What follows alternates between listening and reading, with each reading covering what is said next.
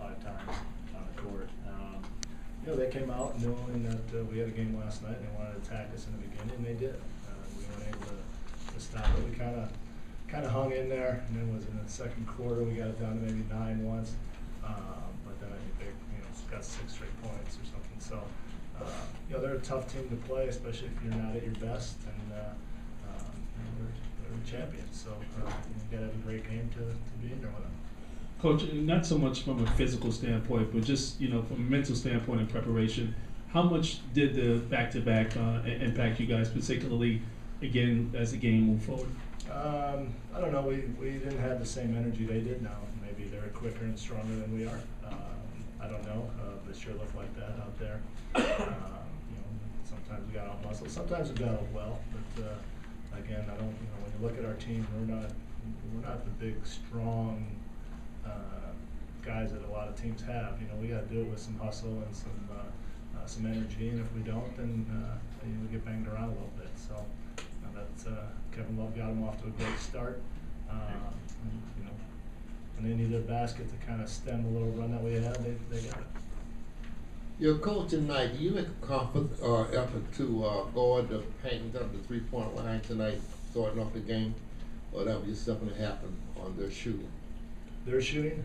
Well, we had strategies. We just didn't get out to the guys. You got to know that they're going to Kevin Love, and we just didn't get out to him quick enough. And that's what he wants. He wants to get that little space and take the shot. So we didn't close out, didn't make him put it down. We didn't make Channing Frye put it down. James Jones made one at the end. Guys that typically that's what they want to do. They want to catch it and shoot it. We just did a poor job of getting them out there. Coach, it's pretty rare when Carmelo plays a full game but only takes 9 shots. Was he okay physically tonight? Was he just kind of tired from last night? What did you see from him? Yeah, again, they did a good job of when he went to the post area, they kind of came and doubled right away. He only played 23 minutes, so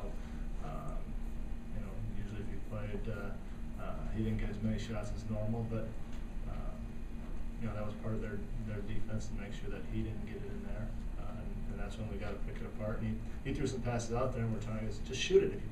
If they double Carmelo and they throw it out to you, you got to be able to shoot the ball.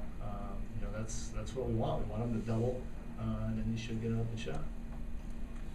Jeff, did you see tonight at all as kind of a measuring stick for where you guys were on opening night, and also against when the NBA elite, and if so, what did you think tonight told you? It looks like we're the same as the first game of the season.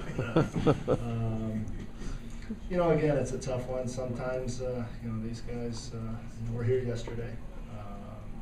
We had to play our guys pretty much last night to beat Miami in Miami, and had got in. I think KP told me he got in at 3:20 by the time he got back to his house. So, again, when you're playing a great team like Cleveland, you can't.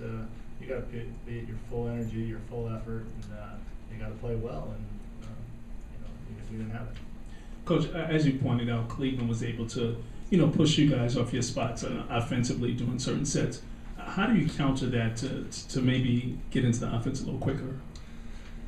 Yeah, they had one guy who knew his job, and that was Liggins, is try to put pressure on the point guard and try to slow down. And you saw when they weren't able to do that, we were able to attack. We got some good looks and got some points, but when we got slowed down, then it becomes a little bit of a wrestling match, a little bit of a really knowing how to set your guy up, hold him off to get the ball in your spot, and they pushed us out a little bit farther than we wanted to get it. Coach, just staying on that point, KP seemed that he was getting pushed off the blocks a lot of times tonight. What are the things you want him to take away from a game like tonight? Well, he's still learning how to play in the post. We're working with him. We feel that when he gets that opportunity to go in the post, and with his size, if he slows down a little bit with it, he's going to figure that out. But for now, he's still trying to do that, and teams are trying to push him, and he'll learn how to sit down on the guy and start his post up a little bit earlier, and that just comes with experience. It's first time he's really done it, but he'll get there. Jeff, yeah, what's the challenge of this 5-game West Coast trip? None of those teams are, top flight. What do you say? What do you make of this? Well, just like anything else, you go on the road,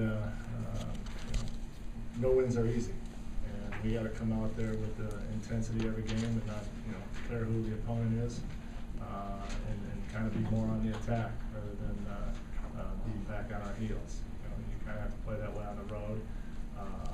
And it makes smart plays. I think tonight, I don't know if it was because we were tired, but, there were times when, Melo had a little guard on him and we passed it away from him and went to the other side. So, that's playing smart. And when you go on the road, you gotta play a smart game, to win no matter who you're playing. The MRI results came back on Derrick showing no structural damage. How much of a relief is that? And I guess you don't know right now about him for Sacramento yet?